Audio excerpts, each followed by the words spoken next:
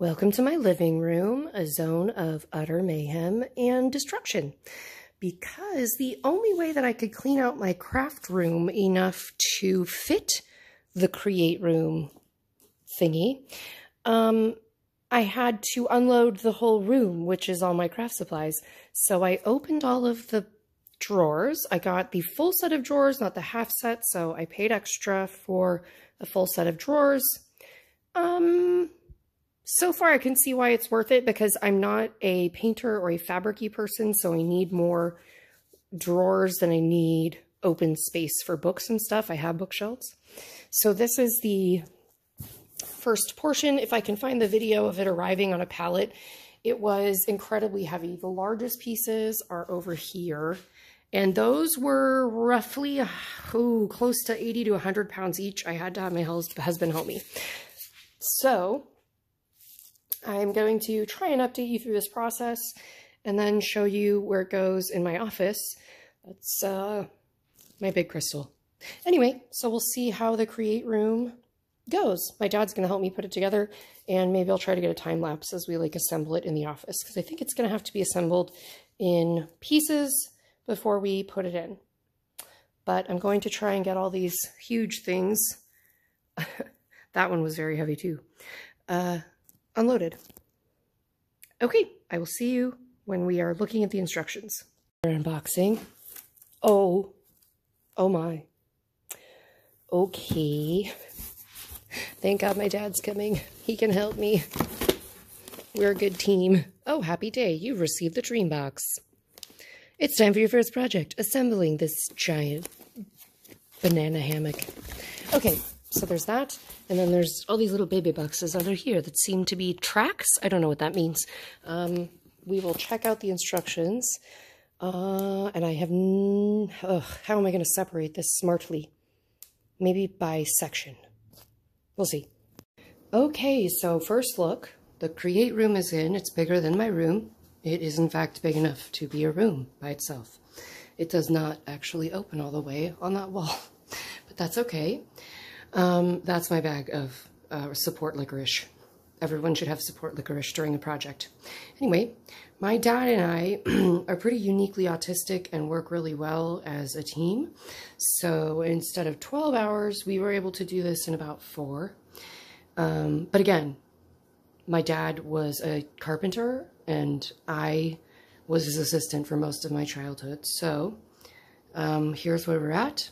We will be slowly installing all the shelf supports, but my dad and I got it to this point in about 4 hours. So if you have a very efficient or build-friendly dad, you'll be just fine. Okay, I have drug all the accoutrement hangers, and the current schematical we will be working from is this.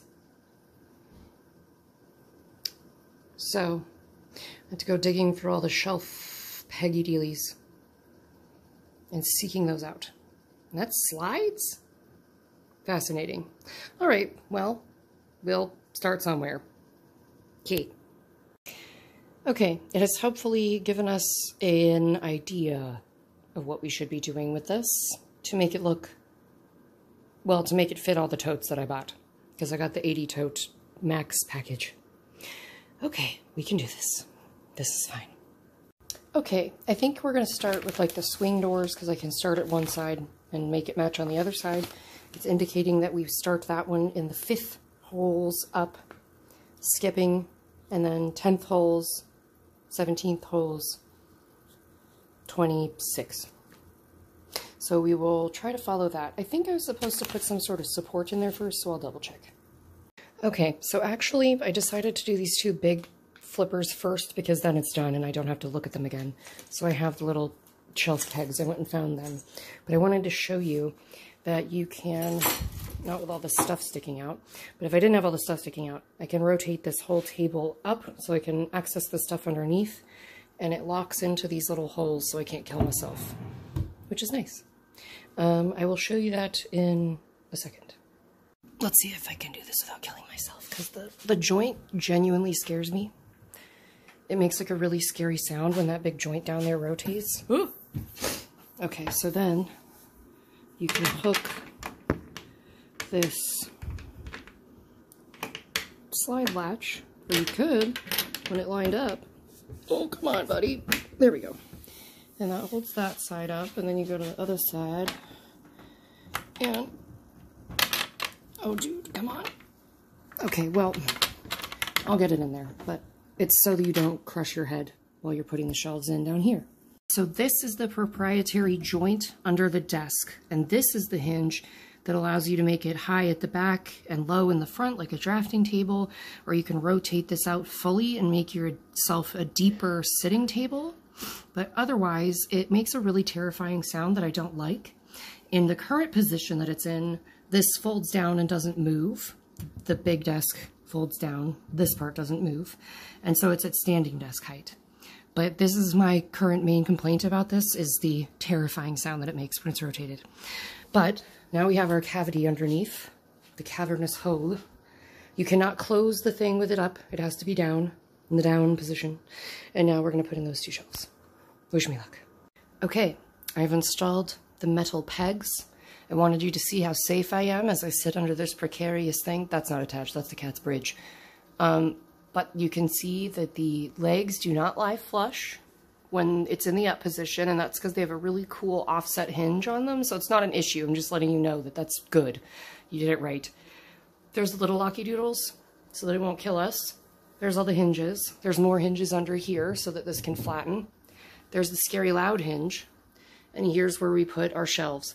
Additional complaint, the shelves have no little chunk out of either side to make them sit on the metal pegs.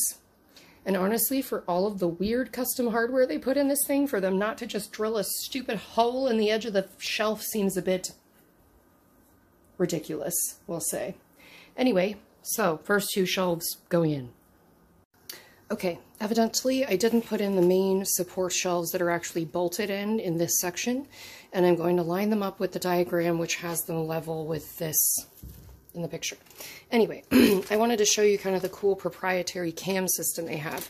These cams here are like IKEA cams where you have a big bolt that you shove in the back and then twist it around this.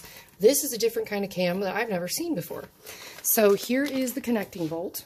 You can see that it gets wider when it's being screwed down like a drywall anchor, but it also has a butt on it so it can't come out. It has like a screw end and a butt end. And then here is where it rests into, like you set the shelf onto it. And once it's in there, you screw it down from a 45-degree angle right here. And there's a cam inside of this that turns itself and locks itself down over the little screw head right here. And I have not ever seen a cam like this before where it's pre-installed into the wood. You don't have to drop it in yourself. So that is the next thing I'm installing. You basically just shove these into a hole, levelly, obviously, and then rest the shelf on the hooks, and then reach from underneath and screw in at a 45-degree angle until you feel the mechanism turn and lock over the connecting bolt. So I just wanted to show you. They do have some pretty fancy proprietary pieces in here that are what makes this thing so expensive. It comes down to the manufacturing. Honest to God. It's the same particle board as my IKEA shelves, but it's this cool manufacturing, these proprietary hinges and stuff. That's what's making this booger expensive. Okay, let's get these in here. Okay, and if for structural reasons anyone is wondering why they would want you to put a shelf in here that is screwed down, this is a divider to hold a bunch more little shelves. But look, this has a lot of play in it if you're putting a bunch of heavy stuff. So if you make it rigid, right about at this level, so it can't wiggle, it won't wiggle up here, and it won't wiggle down here. So that is the structural purpose of this. You can see I have put the pins in. I don't know if I can manage to do this one-handed. Okay, here's our shelf. Put it in at an angle, save yourself the trouble, and let it drop down. Okay, seated. And then we're gonna go under here And as you can see, there's the locking cam.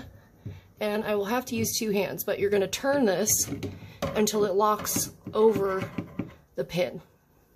So that is what we're doing with that shelf. Okay, so we're going to start with these lightweight ones on the side here that are the skinnies. And they've done kind of a brilliant thing here. Instead of giving you 40 zillion peg holes, they have given you a little jig or a little bracket that your wood will slide into, which actually adds to the strength. So these ones don't appear to correspond to any of the numbers on the page. Those all appear to go to the big box. So you can just install them until you're done. And then we also have these little cup holder rod holders to hold ribbon and stuff on. In my case, it'll probably hold fabric. But we can install that as well. And we'll do it to both sides. I'll show you how the drawers or the shelves slide into the brackets. Okay, been a little haphazard about it, but that's all right. So we're going to, sorry, I'm trying to film this and look at what I'm doing at the same time. It's not the easiest thing. And the door keeps moving because it's on wheels. So we're going to slide, sorry, it's struggling to focus on white on white on white. So we're going to slide our shelves into these brackets. And then we also have these little acrylic cups, very hard to see, and we can install those like this if the door wasn't swinging. Stop it. We can install those thusly, and then we have our little metal rods that will pop into them once I push it down. So let's get both of these side doors installed. Oh, last thing is to keep things from falling off the shelves, you have these. And once the shelves are in, we'll squeeze these in between like that. And they all have peg holes on them. So they'll snap in to those holes right above your shelf. So I can't do this one-handed, so here we go. Okay, there's one side in.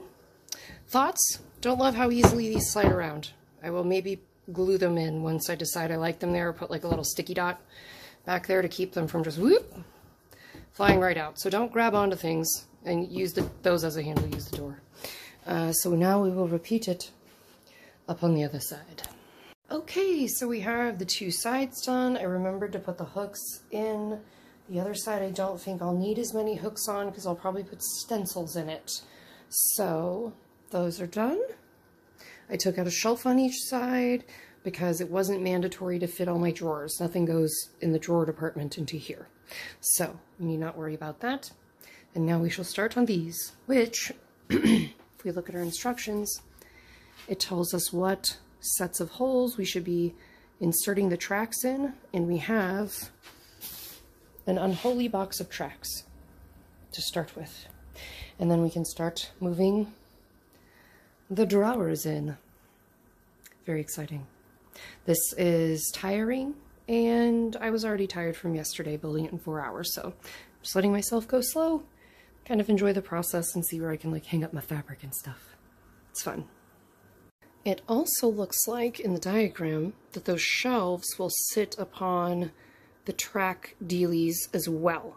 Everything is the same depth at this point, including all the little itty bitty ones. So I might start in the middle here because that's a much smaller thing to count, and I can stay standing and not hurt my back getting on and off the floor. All right, let's try it. Okay, I installed the first one in hole number 5, as it said.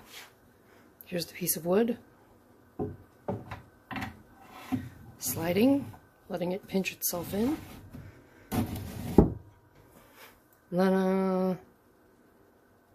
Repeat ad nauseum. Alright, I am about halfway through putting all the little rails in.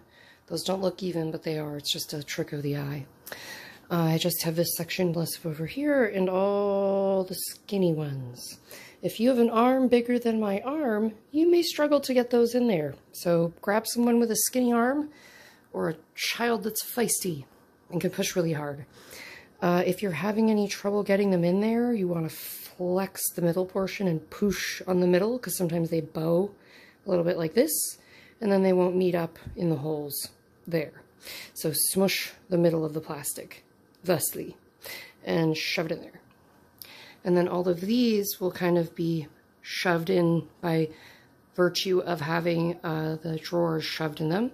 Because when I shoved the shelves in, it pushed them even further into their peg holes. So we're almost done with that section. And then we can start filling her up. Okay, all the tracks are in. That was a box I randomly had in the office still from filling all of them. The boxes I already filled, and they are in the living room from where I showed you before. I highly recommend doing that as a gift to yourself. Clean everything out into the boxes and do like a craft purge as you prepare for this thing, because I cannot imagine taking boxes of stuff and trying to organize it now into those drawers. But this took me, probably a total of 2.5 hours. I was pretty slow and lazy about it. And I remembered to put the door handles on, which are right in there, before I put all the door rails on. So, good for me, remembering that.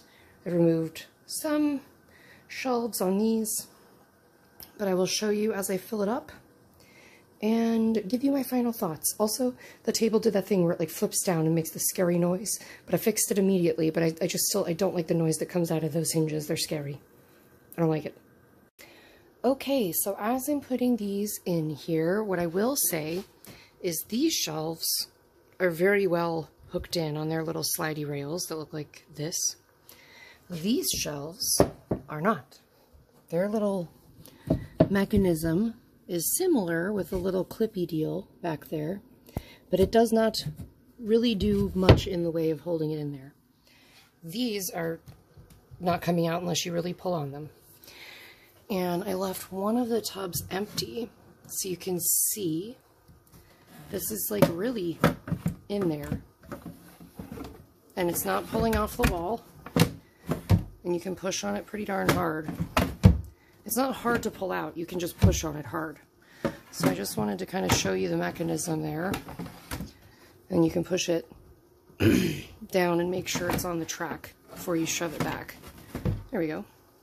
So I wanted to show you how the mechanism worked on those. So there's definitely some like pull, like they're not sliding in there. The ones that are on the shelves, very slidey. The ones that are on a track, very grippy. So, I wanted to show you that as I continue along here, and we will keep going. Okay, I think most of the drawers are in, and I'm getting close to done finagling things. One of the things that I don't have a lot of use for are all these ribbon/rope holders.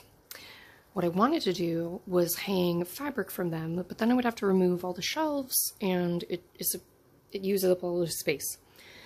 So my thought was, I ordered these steel, sticky-backed, white, will blend in with things,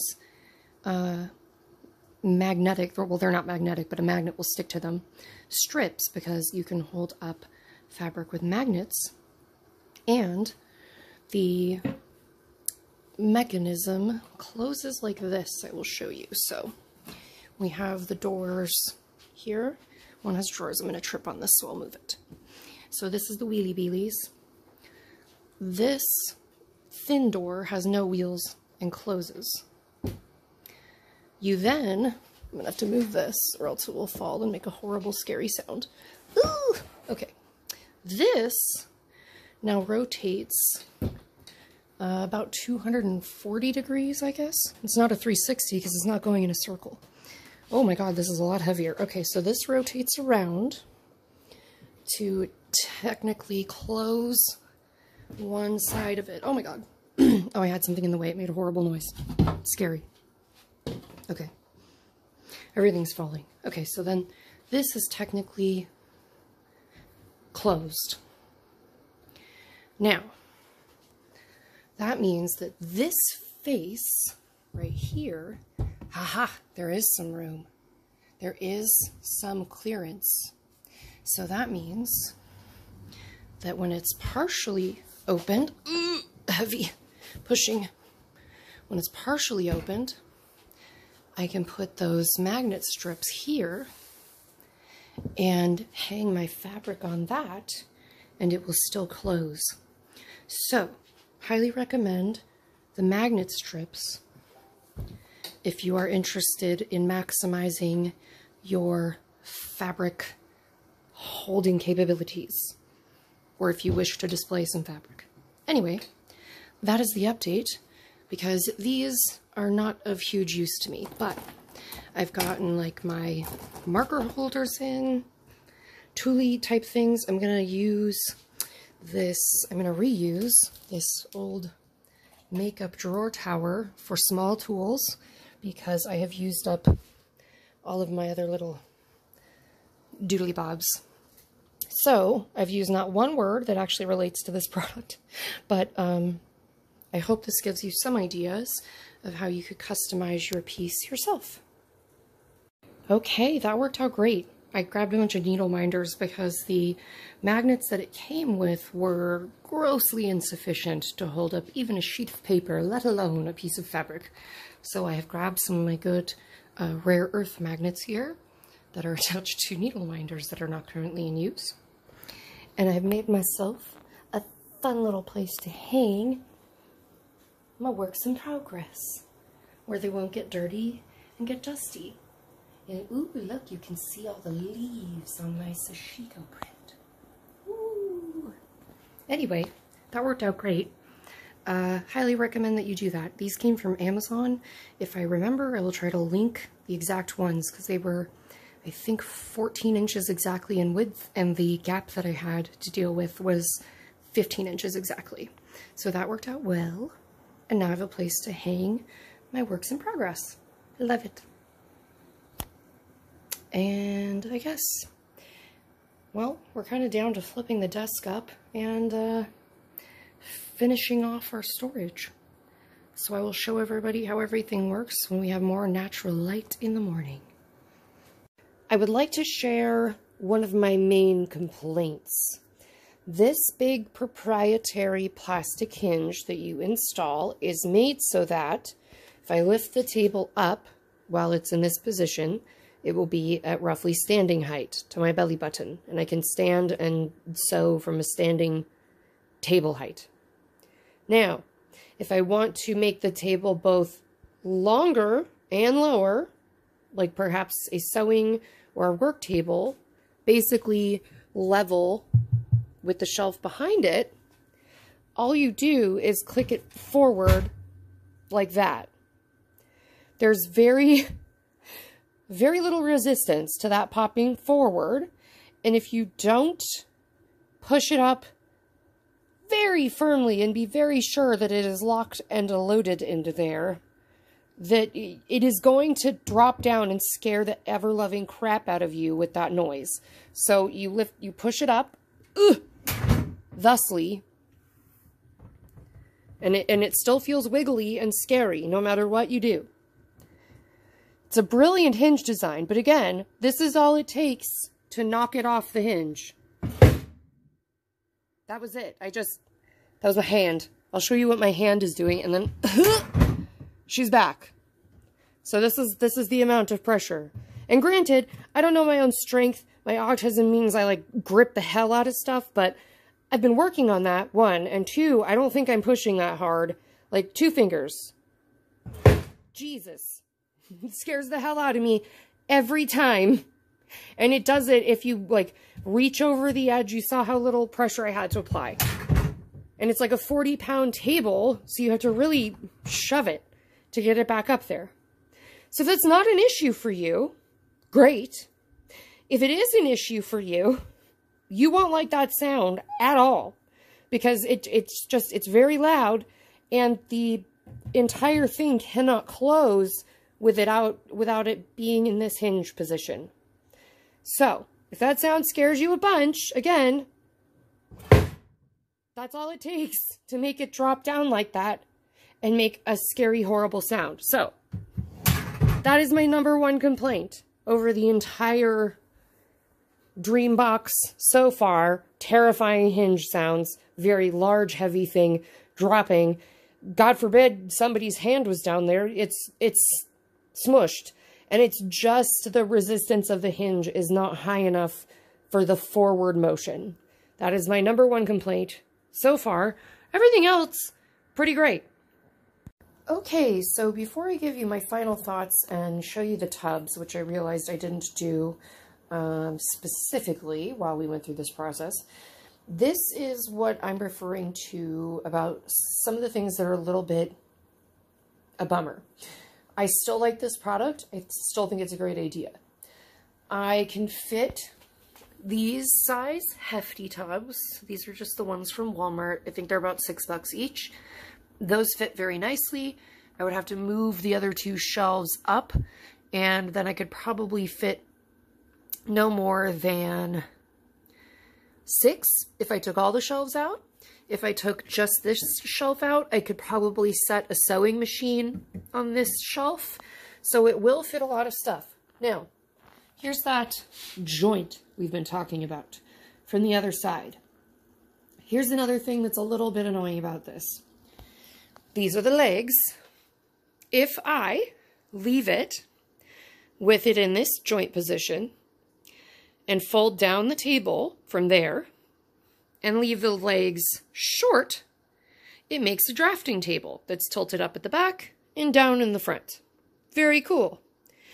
However, if I want to leave it in the standing position, I can no longer fold the legs up and have them fit within the thing. So you can fold the legs up, but you cannot put it away because it will no longer clear this edge. So if I want to use this as a standing desk, which I would like to do, I have to pop the legs down to the highest point, leave the joint in that position, and then fold it down towards me. These are not super easy for my Ehlers Danlos beaten up hands to get out. So wear a glove or a grippy mat for your hand. So I do find that a little annoying that you have to actually reconfigure it to completely put it away. However, on that note, now that this thing is loaded with all my stuff, I really don't think you would be moving this all that much. It is heavy as hell. It is probably 400 to 600 pounds. Like I'm not even exaggerating, because many of the boxes I picked up and my husband helped me carry in were at least 80 to 100 pounds each.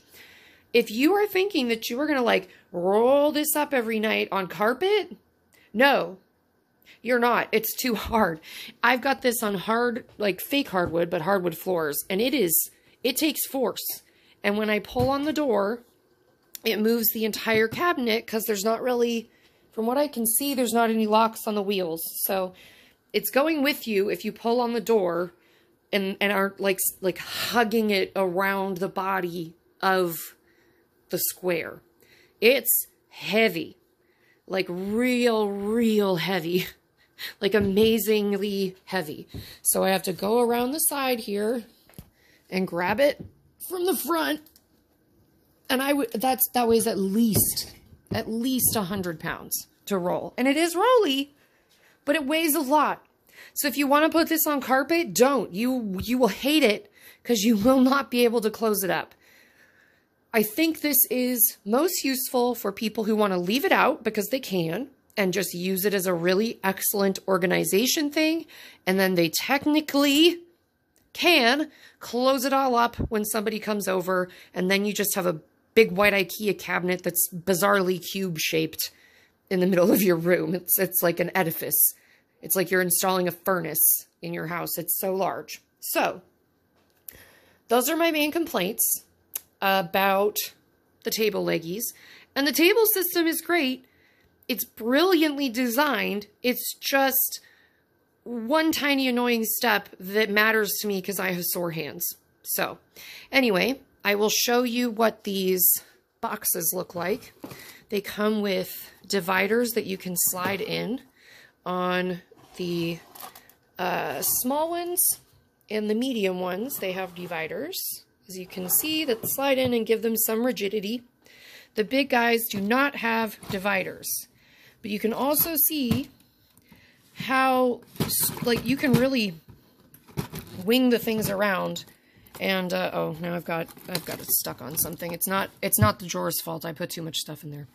But you can see that they really slide sturdily. Like I have yet to have one of these pop out. None of them have like come out. I will say it was hard to put them in there. If you are a woman or a human for that matter, just anyone with large forearms, which I have from squeezing everything to death, these were not super fun. I had a lot of soreness in my wrist and my elbow from flexing my arm to put these in.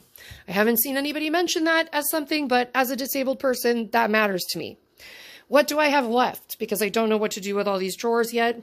I have a zillion of these jars. Don't know what to do with them. Don't know if people just have like exorbitant amounts of buttons perhaps, but I don't yet, so I will have to find a use for the jars. Maybe I will put pins in them or something. Other things I have left, the earthquake strap, which I will install, some paint that they give you to touch up, and then like any extra findings I had. And then this is the extra shelves that I have. I think these are in case anything breaks. These are extra dividers that I just didn't use. More extra dividers. I just haven't screwed in the extra screws on the door and like 1 or 2 door shelves. So that's all I have left after this adventure. And those are my thoughts. I would love to know what you think or if I can answer any other questions for you, because I just hadn't seen any of the things I talked about. And I will do my best to well, if I can't do it, I can't, but I'll try to get a video of me using the mechanism on the table. But if I can't, I thank you all so much. I invite you to come visit me on my Facebook group called The Weaver Birds, or come join my Patreon, where people like me and Karma Hudson are coming up with all kinds of fun stuff and testing out patterns. And that is my patron shout out for this video. I will put the table down, I think, and just show you the different options as a final segment. Okay, so when folding out the legs, you're warned profusely in the instructions to make sure you do that, because that's what locks it and keeps it from folding in and killing you, because these are offset hinges that are very brilliantly designed, but also look whack, and yet the legs come out at the right angle. So I can't explain it, but make sure you push to lock. And this is the fully up position of the hinge and the medium position of the legs. So we should get a drafting table in this configuration. Problem alerted. So the desk is heavy, so you have to push up on it a little bit to undo the safety doodle bob. Here, slide latch, whatever it is. It tells you, oh, don't do the thing. We got it. But when I try to push up on this, oh, look who jumped out of the joint position. The devil, the sound maker. So make sure that it's in the fully upright and locked position at the base before you fold the hinge down and undo your safety latches, or it's going to make that crazy sound again. Okay, I have folded it down. It is a slanty drafting table, as you can see. The legs are folded back, which looks crazy. But if we elongate them, it will then become a standing desk. And then I will show you what happens if we flatten out the hinge. So this is the drafting table angle. And you can even make yourself a low drafting table by lowering the legs by another one, because it's only on the middle position, and then dropping down the hinge in the back. So you do get quite a few different options, and it does feel sturdy. It's a 35-pound tabletop. You will have no problem putting a sewing machine on this. I mean, not on the slanted section, but I will show you the other ways. Okay, this is standing desk height. No angle at the back, tallest setting on the legs. And you can definitely, I don't think it's too shaky to work on if you're using it normally like a table. If you need something that literally can't move, well, bolt it to the wall. But you can still reach things back there, kind of. There is a hole there for you to put power cords through. So you wanted to throw your Cricut in here. Okay, now I will show you it on the lower settings. It also does not advise you to climb under the table, but I don't know why that would be unsafe unless you didn't have the lock position on the legs. Oh my god, I don't think I checked it before I folded it down. I could have killed myself, but I didn't. Okay, I will show you the lowest position. Okay, we're going to live dangerously. I'm trying to film this into a one-handed. Safety latch off. Good God. Okay, and now we want this one to come forward now. So I'm going to kind of hook my arm under here. Oh, sweet Mary. And then that's it. That's all it needed to do. I'm going to follow it down. And this is what makes it a desk height. Wow, I'm really proud of myself for just managing that squat. Okay, let me show you what it looks like from up high. Apparently I needed it on the shortest leg option, not the middle, because it is tipping backwards towards it. So if you want it at desk height, shortest leggies. Medium leggies is for drafting table. Highest leggies is for the standing desk. But I just wanted you to see how easy it was to pop that scary joint, and I will show you what it's like to pick it back up, because it's not light. I'm gonna say that. Okay, so it stays straight, and we push it back until it clicks. Did you click? Or you clicked? I trust none of you. And then it does, yep, it's locked. No one's tipping forward except its top part. This would be tipping forward if it wasn't locked right. And it does require a little bit of upward lift to get these in here. This is not a lightweight table by any stretch of the imagination. So its own natural weight puts a little oomph that you need to lift. Ah! Oh, but not do that. See? You lift it and that joint goes banoodles. It just takes some getting used to, but that is my main complaint, is the scary sound that makes. All right, well, I think that is most of the table positions. I'm going to fix the legs so that I can fold this up, and we can take a final look. Okay, and then theoretically, to put away our table after we've put all of our crap away underneath it, we're going to come over and undo our safety latches, not pushing on them. We don't want to anger the base. Don't push. And then we stand back. Grab the edge of the heavy table. The legs do that. It's okay. They seem to fold back in on their own. Oh, no, oh, see? It did the leggies. No! This is my main complaint. It flipped itself down because I was not two-handing the table to keep it locked into that upward position. That is my only complaint. I feel like the upward lock position should be much stronger on this proprietary hinge. Okay, well, now I'll fix this. Okay, the devil is back in the basket. Anyway, I probably will just leave it in the standing desk height because it's better for me to stand while I'm learning to sew anyway. It's good for the back, at least my back, maybe not yours. But I am really, really happy with this. It makes me feel more mobile. I definitely feel like all my stuff is in one place. I have room to fit more stuff should I need to. I feel very organized. I think that if you are a person who is ADHD or struggles to organize yourself, using the guides that they provided, which I will try to show you here, they show you several different ways that you can install your shelves and where to install them, etc. It tells you how to install the little brackets.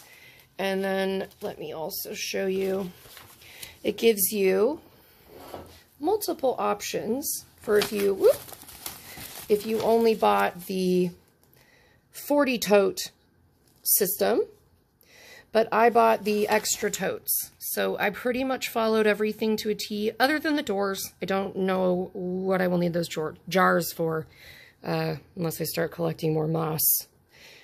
Because it's not enough to fit dye stuffs in, you guys. Anyway, I wanted you to kind of get a look at what the instructions looked like. You're also getting a view of all my weird supplies everywhere.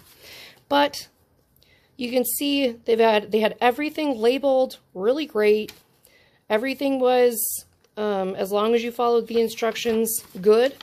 The only part I remember thinking was misdrawn and missized was sliding in the back panels of the main box.